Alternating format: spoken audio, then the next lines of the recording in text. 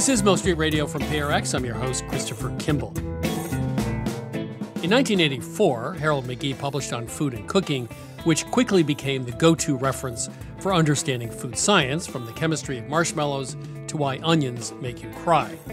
Now he's turned his attention to the science of smell with his latest book called Nosedive. Today he tells us why smell may be more important than taste. Well, I guess the advice I'd give to cooks would be simply pay attention. Cooking, as with everything else in life, there's just so much more going on than meets the eye. Also coming up, I share a secret for pork and tomato caper sauce from Mexico City. And we learn about the namesakes of lobster Newburg and peach Melba. But first, it's my interview with Jason Wang. He's the CEO of Xi'an Famous Foods, a chain of restaurants that started with his father's bubble tea stall in Flushing, Queens. They now have 9 locations across New York City.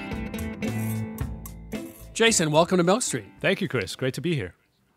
Your family moved from Xi'an, China, when you were 8. Could you tell us a little bit about the history of Xi'an? Of course, Chris. Xi'an is actually a pretty well-known city for its history of being the capital of 13 dynasties of ancient China. It's located in the middle of the current modern country, but Xi'an literally means Western comfort or Western tranquility, because that's where the extent of most of the ancient Chinese empires ended. The ancient Silk Road carrying all sorts of goods all the way towards the Middle East and even beyond. That's basically where it started, is from Xi'an. So it's a very historic city. It's all about the flow of different cultures, and of course, part of culture is food. So you end up at first in Michigan. You're 8 years old. You lived your whole life in Xi'an. What were those first few months like? Oh, man. It was, I couldn't help but feel a little bit swindled, because I really thought I was going to live somewhere where I'm just like a walk away from Disneyland. I had a map in my room in China before I came to U.S., and I noted exactly where Disneyland was in California, because it was a big, Mickey Mouse ears on the map. So I was like, that's where I'm going to go. But then I failed to grasp how large the U.S. is. So I was a little disappointed, but at the same time, it was beautiful. Back when I was in China as a kid, my impression was like everything was dusty and concrete, not much green. But when I got to Michigan, it was just evergreen trees the whole way. But you also wrote in your book, you say, quote, "But I've come to terms with the fact that the Xi'an I knew is gone. So there must have been things from your childhood you missed when you got back," right? Yeah, definitely. I mean, the places that I grew up in, they've changed. Instead of like small old houses or buildings, they've turned into skyscrapers, malls, developments. I'm starting to sound old, but it's losing what I remembered. Right. And from a food perspective, a lot of the old dishes are very hard to find. For example, our spicy cumin lamb skewers. When I was a kid, they served them in like tiny, tiny slivers on metal sticks. So you could eat like maybe 100 of them in one sitting. Now it's just like these gargantuan, big globs of meat.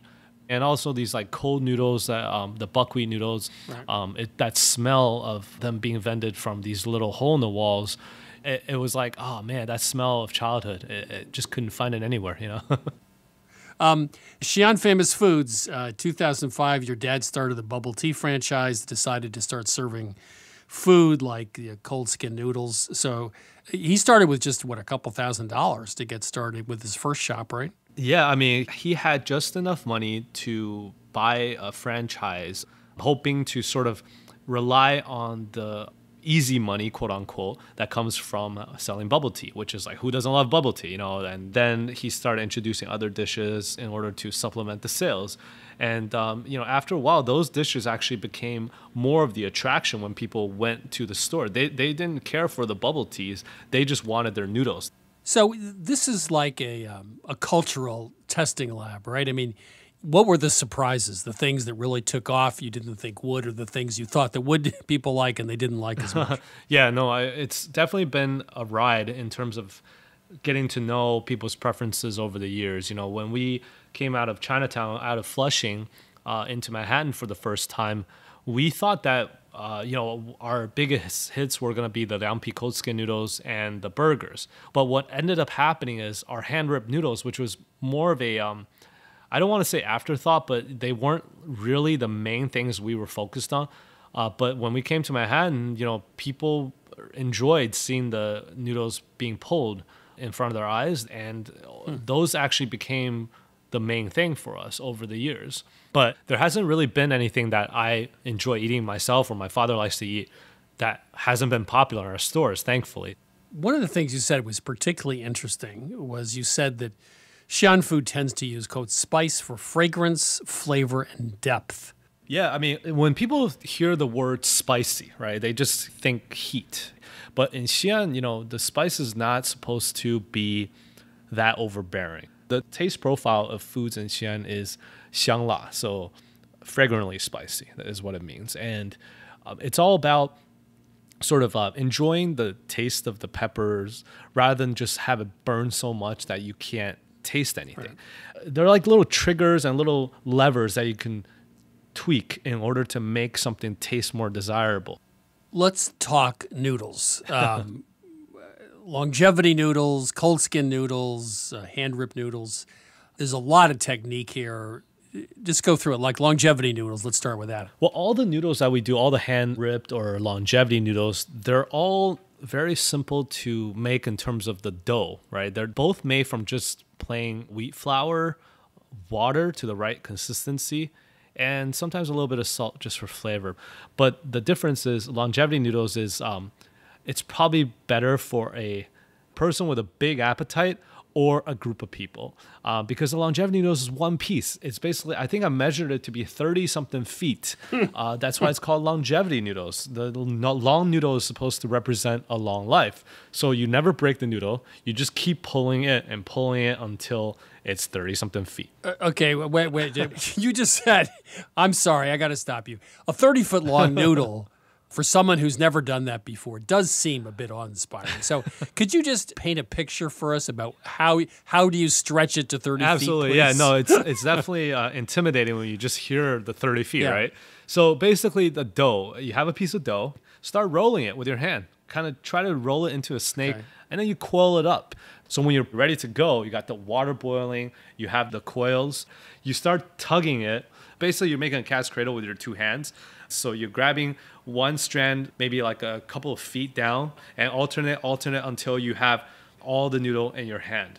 And at that point, you start pulling it apart, and while slapping against the counter, the noodle strands become skinnier and they become longer. That's how you reach the 30-something feet. So if I wanted to get a job working for you, is this the recipe you give people as the test?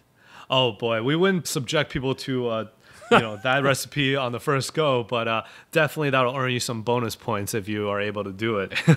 It's jaw-dropping. Jason, it's been fun. It's also been an education. Next time, I have to make the noodles with you. Absolutely. It's been a pleasure. Thank you. Thank you, Chris. Great talking to you. That was Jason Wang. He's author of Xi'an Famous Foods, the cuisine of Western China, from New York's favorite noodle shop. Right now, my co-host Sarah Moulton and I will be answering your cooking questions. Sarah is, of course, the author of Home Cooking 101, and she also stars in Sarah's Weeknight Meals on public television. Chris, before we take any calls, I have a question for you. Are you a fan of hot dogs? Of course I love hot dogs. In different places in the world, like in Denmark, they're bright orange. They're pretty crazy. But I love a good hot dog. But the hot dog is really about everything else around it, like a hamburger, right? I like the bun to be toasted and buttered. And there was a place in Fairfield, Connecticut I used to go to that used to boil the dogs in hot oil. Ooh, wow. And then griddle them afterwards. Oh, geez. That sounds so good. You could have a cheese topping or a chili topping. But boiled in oil and griddled was the best hot dog I've ever had in my life. So, yeah, I love hot dogs. Wow. You got to love it. There's actually a place near me on Saturdays that do half-pound hot dogs. Oh, my goodness. I can go through a half-pounder. That's pretty good. Nice. Anyway, moving on. Take a call. Welcome to Milk Street. Who's calling? Hello, this is Rebecca from Montgomery, New Jersey. Hi, Rebecca. How can we help you today? So I have trouble perfectly cooking my baked goods like cakes and breads, and I was wondering why recipes don't use internal temperature as an indicator for doneness. Is it possible to use temperature, or do you have any other tips and tricks to help? No, I think it's absolutely possible, and I think it's just because it's relatively new technology for people to be using thermometers. So sure. What are you looking to take the temperature of? Just like a regular chocolate cake? Yeah, like for chocolate cake especially, because I can't tell if it's golden brown. Roughly, you're looking for 200 to 205, and you put the instant read into the center of the cake, not touching the bottom, you know? Right. Yeah. And how about like a sourdough loaf? Yeah, sourdough, a typical white bread, like an enriched bread, is like 190 to 195. I'd say 195. I used to make a sourdough all the time. It was about 205. I found that if it was under 205, the bread was a little sticky inside. You know, I wanted to fully cook it. So 205 to 208 with a rustic bread, and 195 with a typical enriched like white bread is what I use. Yeah. And by the way, it's a great question. And I've asked the same question for years, like, why not use internal temps? And you can. Cheesecake, for example, which everybody overbakes, like 145, right, to 145 to 150 is sort of the sweet spot. But that's a great cake to use with an instant read thermometer because you can't press the top to see if it's done, right? No. Right. Yeah. Okay, great. Well, thank you so much. Yeah. All right, Rebecca. Care. We're glad we were able to help you so quickly. Yes, thank you. Have a good day. Take care. Welcome to Milk Street. Who's calling?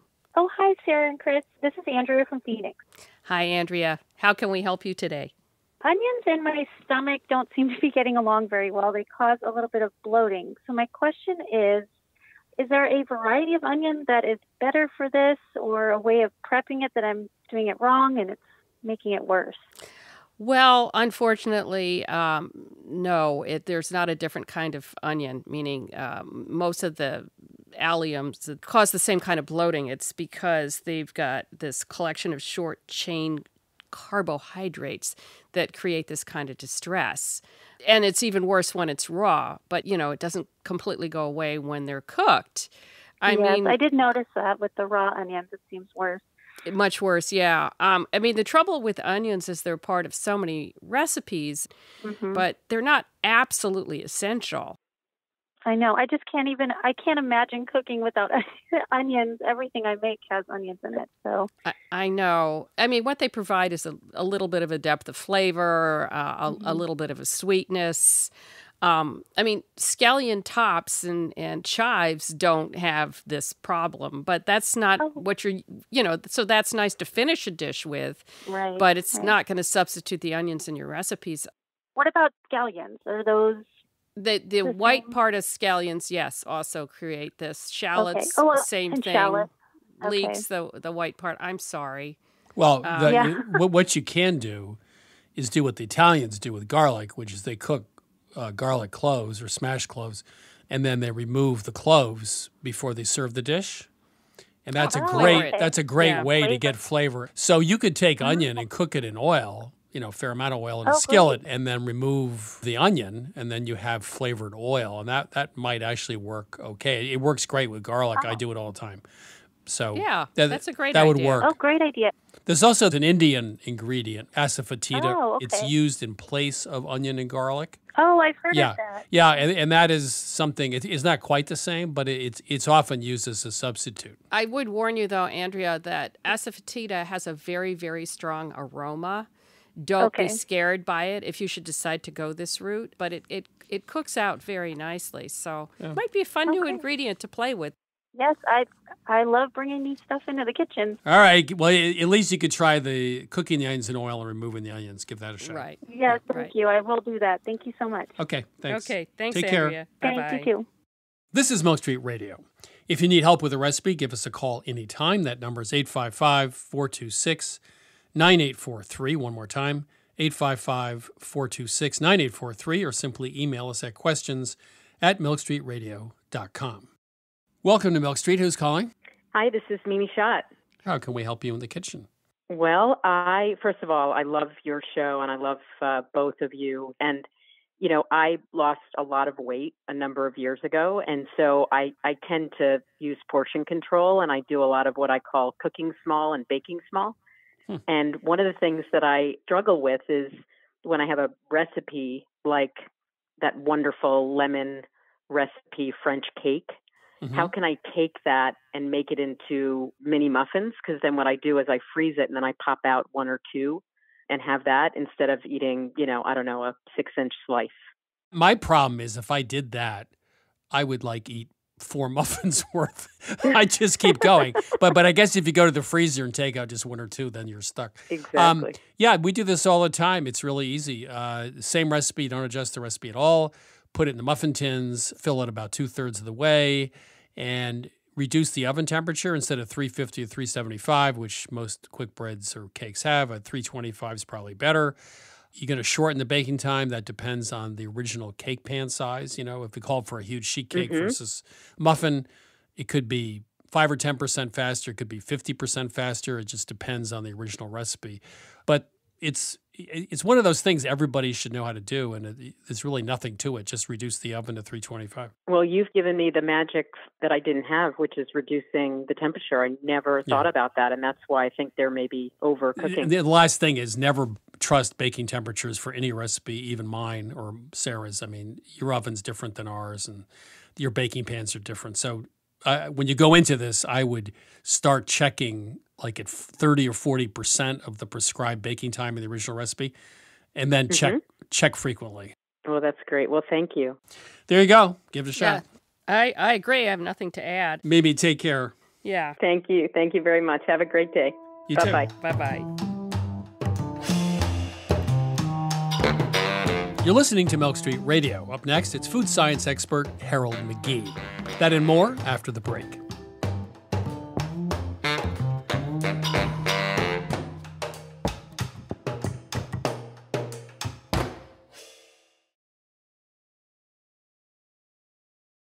This is Milk Street Radio. I'm your host, Christopher Kimball. Right now, it's my interview with food science writer Harold McGee. His latest book, Nosedive, examines the science behind the smells of the universe, from fresh baked bread and ripe fruit to rotten eggs and oysters. Harold, welcome to Milk Street. Thank you, Chris. Great to be here. So let's start early on. You completed a PhD on the romantic poetry of Keats at Yale, supervised by Harold Bloom. Yes. What was that like? Harold Bloom is a controversial figure who died not too long ago in the annals of literary criticism. Yeah. Well, of course, back then, this is beginning in 1973, he was controversial, but not for the reasons that he is now. He had come up with this idea of the anxiety of influence, the idea that poets are really deeply affected by and afflicted by the great poets that came before them, and that much of their work has to do with trying to deal with that affliction and to overcome it and overcome their predecessors and that kind of thing. So he was very well known at the time for that kind of thing. What really struck me becoming his student was just the capaciousness of his mind. I mean, I don't think he ever forgot a line of anything that he ever read. So let's talk about smell and taste, given your latest book, Nosedive. Smell is more versatile than taste. This is you writing. It's more open-ended, broader, more specific, and more sensitive. So smell is a vastly more important attribute of our senses than taste, correct? Well, mostly I would agree with that, but it is true also that when it comes to foods, aromas in the absence of the sense of taste are very different and not nearly as satisfying as they are when they're coupled with taste. So in understanding the world, encountering the world, I would say that smell is much more versatile and revelatory than taste is. When it comes to food, though, it's really important that both be involved. Is smell connected to an individual's memory and experience, and therefore is not set in stone. It's in the eye of the, sniffer, or the nose of the sniffer? Or is there such a thing as the smell of raspberries? This is a very Buddhist question, regardless of who is actually smelling it. Yeah, that is a wonderful question and a difficult one. And I think the safe thing to say is that, and this is why I chose to write the book the way I did, it's safe to say that there are molecules in raspberries that give rise to our perception of them. And that perception is largely aroma. How that information is processed by a given person with that person's particular set of olfactory receptors, which is unique to that person, and then the gray matter, which is full of past experience and anticipation and expectation and emotion and association. All that is very much a difficult thing to circumscribe and to draw comparisons among people. Ultimately, it comes down to you never know what it is that you're perceiving compared to the person next to you sharing the same ice cream cone. Why does Parmesan taste like pineapple, oysters like cucumber, sherry like soy sauce, and corn tortillas like honey? You talk about unrelated foods often taste similar for some strange reason.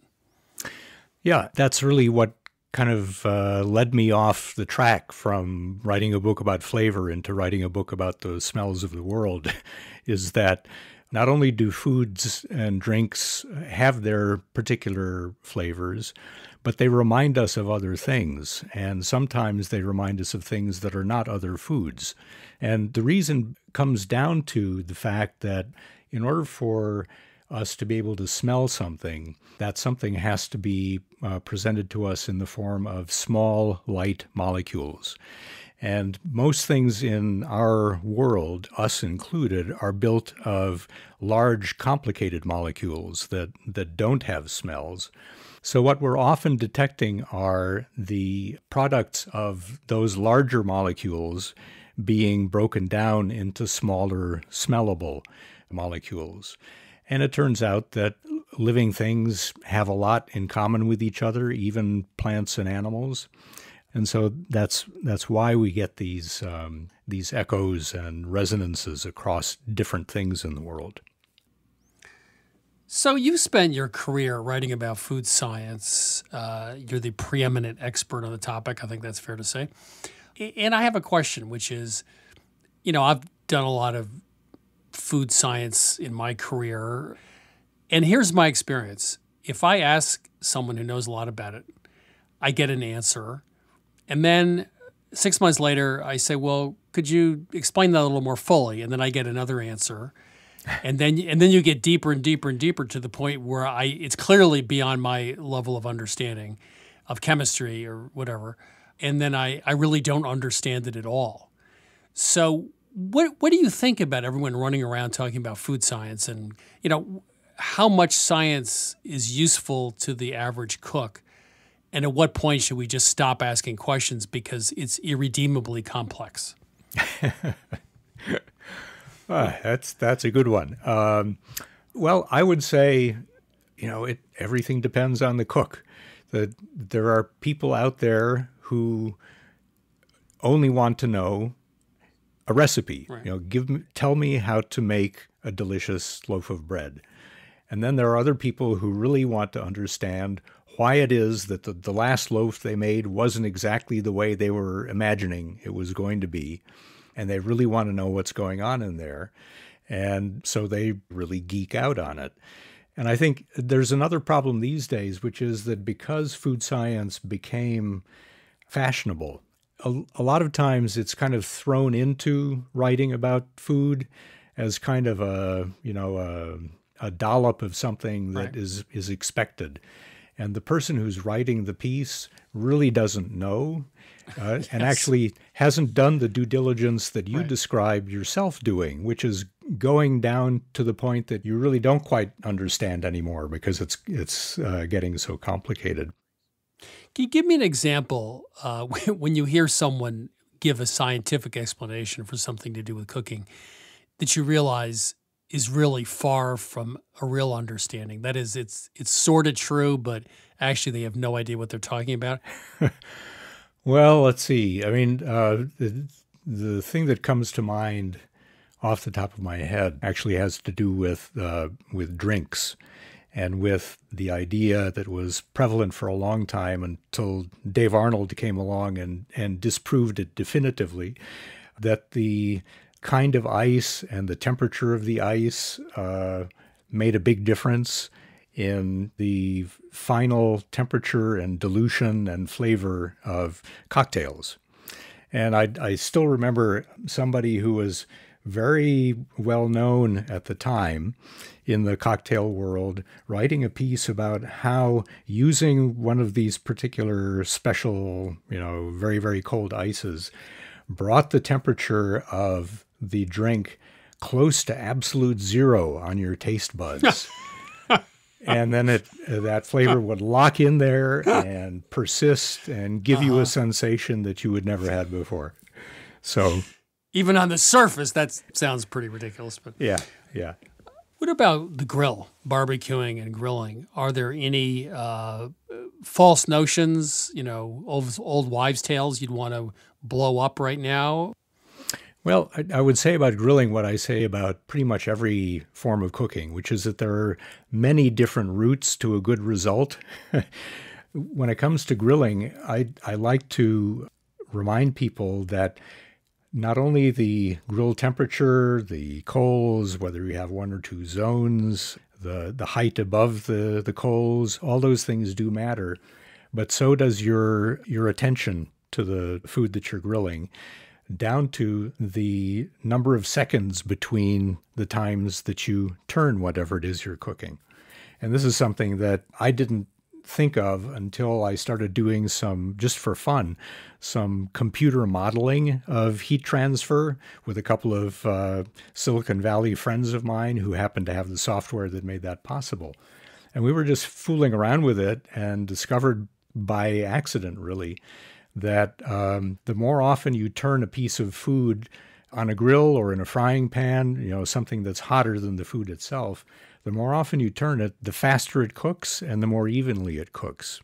And that goes down to every 10 seconds. So most of us don't want to sit there turning food every 10 seconds over the grill. It's already hot enough, and you want to be talking with your friends and having a sip of beer or wine. But it turns out that the more often you turn a piece of food on the grill, the more evenly and the quicker it'll cook. If you were to give a listener any one piece of advice that's based upon your career in the science of cooking, is there one thing you would tell people that's just extraordinarily helpful? Well, I guess the advice I'd give to cooks would be the advice that I've tried to give in this book, Nosedive, which is simply pay attention. Right. Cooking, as with everything else in life, there's just so much more going on than meets the eye. I remember a chef in France telling me years and years ago that he was interested in what I was doing because he really did want to understand what was going on. But then he said, I still, every time I peel a carrot, I'm interested. I'm looking at the grain. I'm wondering why this one has the depth of wrinkles that it does, so that I'm losing that much more to the peeler. There's just so much to get out of life if we'll only pay attention to what's going on under our noses. You've ended it as any true philosopher would end. Harold McGee, it's been fun, and it's also been a pleasure. Thanks for being on Mill Street. Thank you very much, Chris. Great for me too.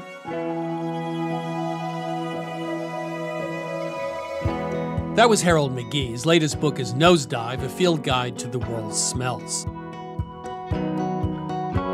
You know, food science ain't for amateurs. For example, gluten forms when you knead bread. It also forms when the proteins in wheat flour, those are glutenin and gliadin, come in contact with water, which allows them to bond, forming gluten. And that's what makes no-knead bread possible. But if you look up glutenin on Wikipedia, you'll learn, quote, glutenins are protein aggregates of high molecular mass and low molecular mass subunits with motor masses, etc., etc., etc. So the next time you think you understand the science of food, just remember that food science is, in fact, a real science.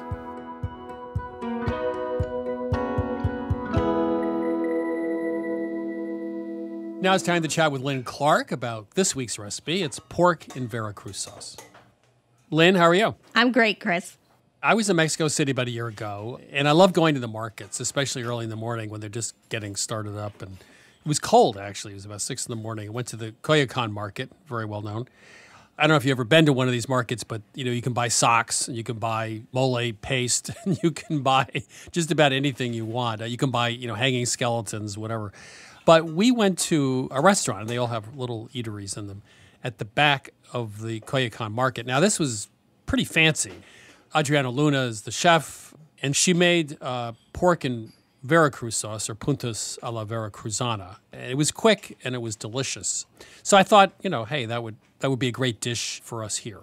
Absolutely. It's, as you mentioned, really quick, really flavorful. It all happens in one skillet in our version, which is great. Puntas means tips, so that's those thin slices of meat. A la Veracruzana is in the style of Veracruz. Veracruz is a state on the Gulf Coast of Mexico. It's where the Spanish first arrived in Mexico, so the sauce has a lot of Mediterranean flavors in it. There's olives and capers, parsley, bay, garlic, and lots of it. Yeah, I remember standing there next to her, and it was like half a cup of chopped garlic. It was some huge amount. I was just going, I'm not eating this, it's going to be too much. But it was delicious. So ours has 12 cloves of garlic. We start with our pork. In Mexico, I think you can find pre-sliced, thinly sliced pork. We took a pork loin and sliced it really thin. Best way to do this is to pop it in the freezer for a few minutes. That'll allow you to get those really nice thin slices. That goes into the skillet and a little bit of oil. We brown it for just a few minutes because it's so thin, it doesn't take very long. Take that out, then add your 12 cloves of garlic.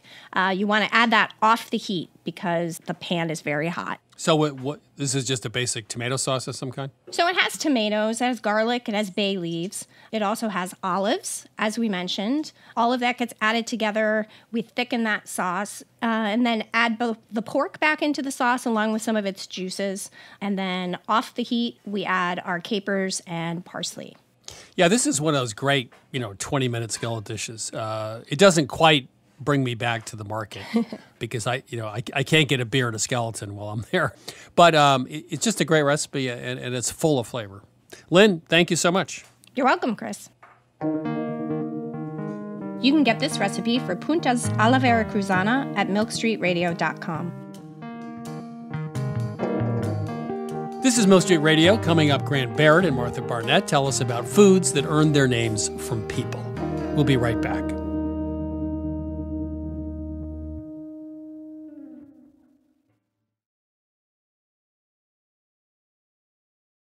I'm Christopher Kimball, and you're listening to Milk Street Radio. Right now, Sarah Moulton and I will be answering a few more of your cooking questions. Welcome to Milk Street. Who's calling? This is Mark from Westford, Massachusetts. Hi, Mark. What's your question today? I would like to know, why is frozen pizza so bad? Is there anything I can do at home different from what it says on the box to make it better? Well, let me just ask you a question. So you're not talking about pizza dough you get from the freezer. You're talking about boxed pizza with topping and cheese. Yes. Well, this is tough because the trouble is that it's essentially like you took a piece of toast with cheese on it and threw it into the freezer and then came back and reheated it. And there's no way, I'm going to be honest with you, I actually agree with you. There's no way to really make it taste much better. I think it helps to put it on a stone or a baking steel in the oven so you can crisp up the bottom a little bit. Maybe put some fresh herbs on top afterwards. I have to confess, I have eaten some frozen pizza. Excuse me, Chris, you didn't hear that during this last year, just because it was convenient. I throw hot pepper flakes on it. No. But Chris, go ahead. What do you think? Well, I mean, I have 2 young kids, and I admit that my wife once in a while does a frozen pizza, which I look at it and go, boy, that looks good. And then I take a bite and realize it's just bloody awful. One problem, though, you can partially solve, even though it's never going to be great, is you will get ice crystals on the outside, right, of anything you freeze. So part of the problem is it's a little soggy sometimes because of that. If you bake them directly on a baking steel, better than a pizza stone, a steel's actually better, on the bottom rack of the oven, you can actually get a slightly better, crispier texture. I mean, you could go buy, pizza dough, and it's really not that hard to work with it, but the frozen stuff's just never going to get there. I mean, it could be okay, but it's more like flatbread, right? I mean, that's really what they should call it. No, it's already cooked, so you're just reheating it, really. Sorry, Mark. Okay, I'll give a baking steel a try. Now, there is a recipe we do have at Milk Street, which is pour in the pan pizza. So if you have a little time, but you don't want to worry about stretching the dough and shaping it, which is what everybody doesn't do well, you could try that as well. So, okay, I'll check it out. All right, Mark, thanks. Thanks for calling. Yeah. Thank you. Take care. Bye. This is Milk Street Radio. Need some help in the kitchen? Call us anytime. Number is 855-426-9843. One more time, 855-426-9843, or email us at questions@milkstreetradio.com. Welcome to Milk Street. Who's calling? Hi, my name is Galen. How are you, Chris? I'm pretty good. How can we help you? So I am actually calling back almost maybe a year to the day to report back about carrots in carrot cake and whether I needed to cook them before adding them to the cake. The recipe I was following from the Silver Palette cookbook is one that I've made every year. The recipe calls for cooking the carrots and then running them through a food mill. Last year, I baked the cake and I thought, well, you know what? I'm just going to skip this step. So I didn't cook the carrots. And in our conversation last year, I think the verdict was it shouldn't make too much of a difference. And then this year, I made the cake again a couple weeks ago. I did cook the carrots, and the difference in taste was almost unnoticeable, but the actual crumb of the cake was so much lighter. The cake has such a reputation for being dense, but it seemed to make all the difference. It was light and airy, and my hunch was that cooking the carrots maybe had something to do with it by changing the moisture content.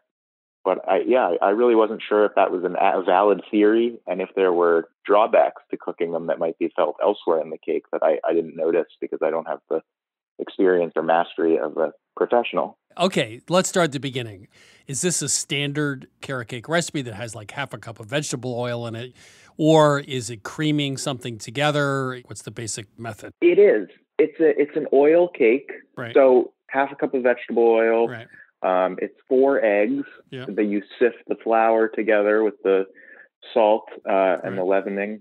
Cup of toasted walnuts. It's got about a cup of grated carrots, almost a cup of shredded unsweetened coconut, and about 8 ounces of crushed pineapple. And then the sugar to flour is normally 1 to 1. Mm-hmm. So 3 cups of flour to 3 cups of sugar. Another question. Yeah. When you measured that cup, was it the same amount of carrots both ways? In other words, did you take a cup of grated carrots and then cook them? Or did you cook the carrots and then measure a cup? So what I did both times is I weighed the carrots raw. Did. Okay. And then cooked them. So you had the same amount of carrots. It was the same raw volume. I thought I had you. You hesitated for a second. And how did you cook them and for how long? I was a little lazy, so I threw them in a Pyrex bowl and put them in the microwave and steamed them and then let them cool and then pureed them. I would say maybe their moisture is released more so than if you grate them. But you also got pineapple. Maybe those grated carrots were so insulated in the batter, they never really got, they just got barely soft. I don't understand why a little more moisture would affect the denseness of the cake.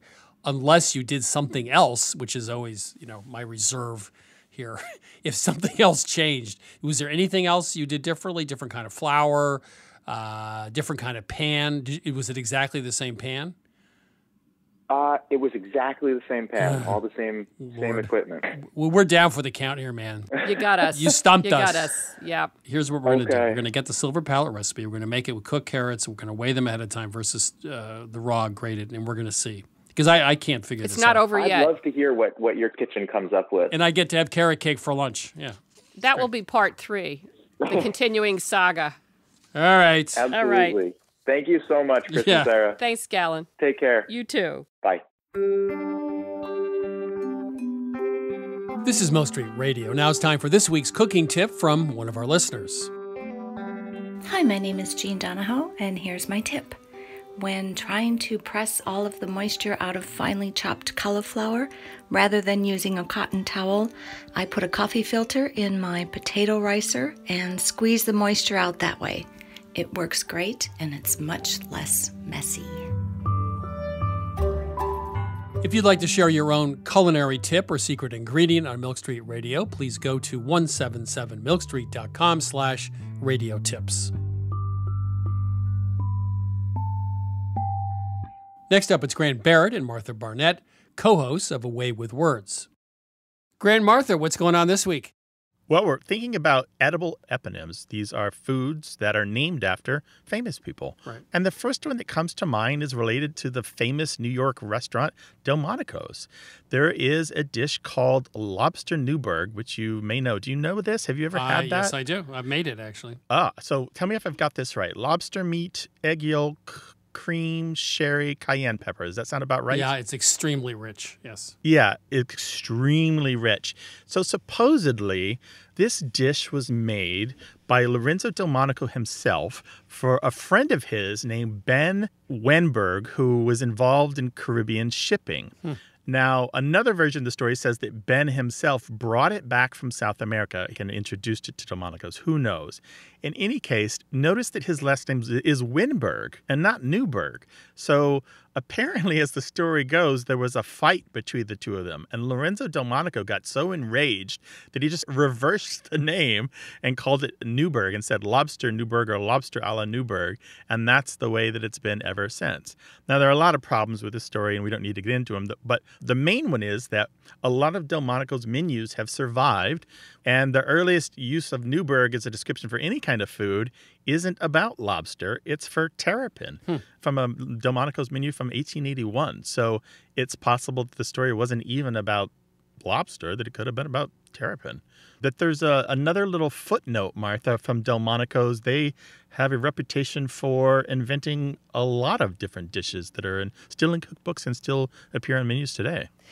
Indeed, yeah. And in so many of these cases, if you have a wealthy patron or somebody who's really influential coming into your restaurant all the time, it makes sense to name a dish after them. And apparently that happened with chicken a la king, which was supposedly named for a guy named Foxhall P. Keene, who used to come into that restaurant.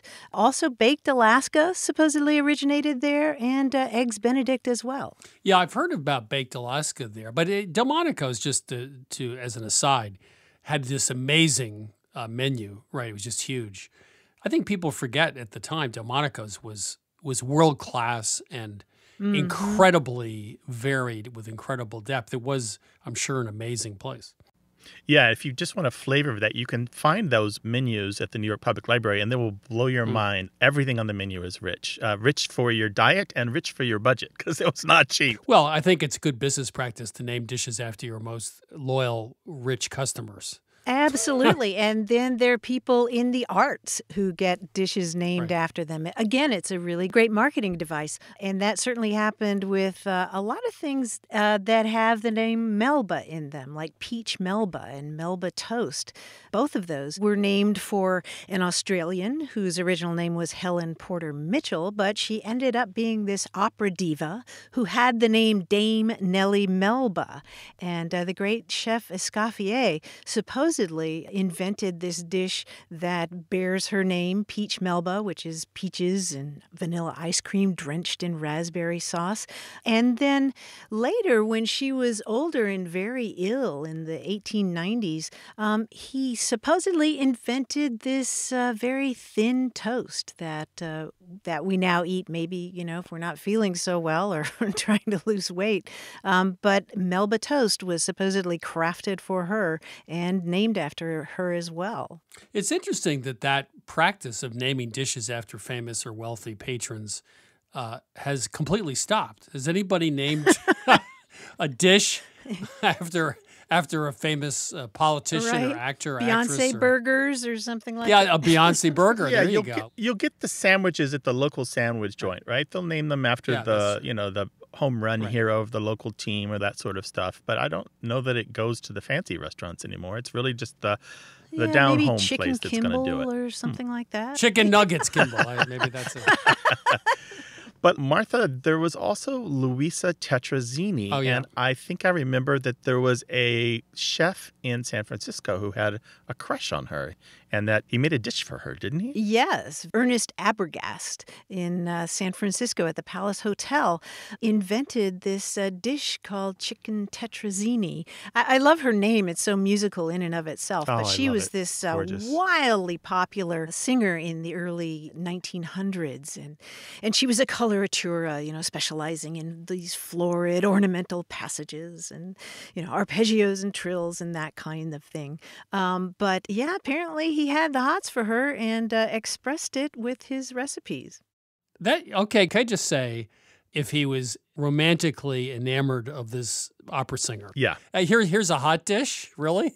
Right. So for those who don't know, it's a casserole, so chicken in a cream sauce with mushrooms. Do you put nuts in it when you make it? No, okay. Some people do. I've seen it with almonds.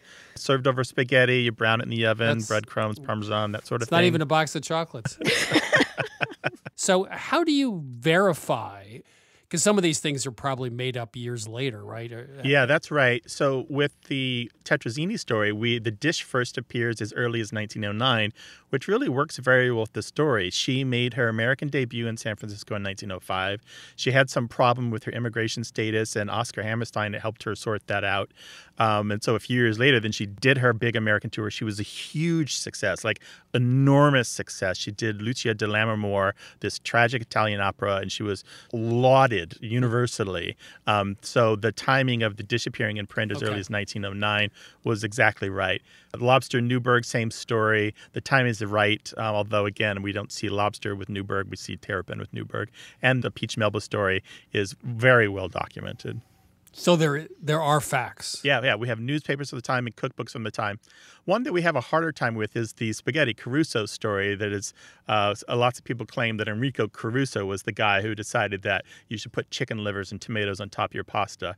But the problem with that, he is reported to have made sauce with tomatoes, parsley, basil, red pepper, and olive oil, but he didn't use the livers. And then for himself, despite whatever he made for other people, Enrico Caruso preferred just plain spaghetti with butter and cheese.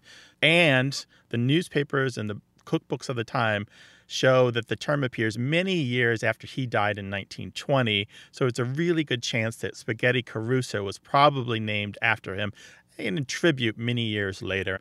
I mean, there's many more that we could talk about. If you want to give us an hour sometime, 2 hours, we could. You don't want us cooking for you, but we can certainly talk about it. I do all right. I could cook for you. Well, no, Martha, come over and sing some coloratura, and I'll make tetrazzini.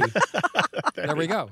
Yeah. Grant and Martha, thank you so much. Enrico Caruso, maybe not true, but tetrazzini, absolutely a fact. Thank you. Our pleasure, Chris. Talk to you next time. Thanks, Chris. Bye-bye. That was Grant Barrett and Martha Barnette, co-hosts of A Way with Words. What most people know of Luisa Tetrazzini is a pasta dish, yet she was an international sensation. She began singing at age 3, and after her debut in Florence in 1890, the streets were lined with fans all the way back to her home. In her 4th season in Buenos Aires, she was paid over £5,000 per month, which at the time was a small fortune. In 1910, she sang outdoors in San Francisco to over 300,000 fans. And today, well, her legacy is a pasta casserole of dubious origin.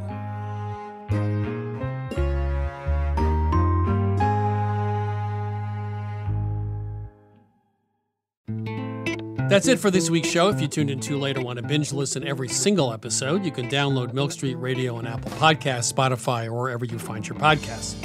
To learn more about Milk Street, please go to 177milkstreet.com. There you can find all of our recipes, take a free online cooking class, or order our latest cookbook, Cookish. You can also find us on Facebook at Christopher Kimball's Milk Street, on Instagram and Twitter at 177Milk Street. We'll be back next week with more food stories, and thanks as always for listening. Christopher Kimball's Milk Street Radio is produced by Milk Street in association with GBH. Executive producer Melissa Baldino. Senior audio editor Melissa Allison. Producers Sarah Clapp and Jason Tereski. Production help by Debbie Paddock. Additional editing, Sydney Lewis. Audio mixing by Jay Allison at Atlantic Public Media in Woods Hole, Massachusetts. Theme music by Two Bob Crew. Additional music by George Brandel Egloff. Christopher Kimball's Milk Street Radio is distributed by PRX.